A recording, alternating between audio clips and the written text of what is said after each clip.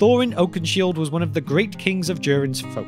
He was born in the Lonely Mountain, but lived most of his life as an exile after Smaug descended upon his home. He would fight in the War of the Dwarves and Orcs after his grandfather Thror was murdered by Azog, and it was during the Battle of Azanul Bizarre that he gained the name of Oakenshield for his makeshift shield. He returned to exile before his father, Thrain, died and made him king of Durin's folk.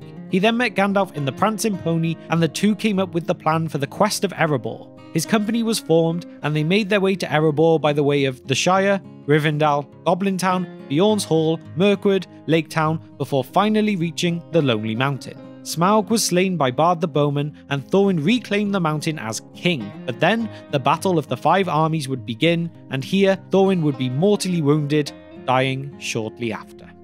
Don't forget to subscribe to The Broken Sword for all things The Lord of the Rings and Tolkien lore.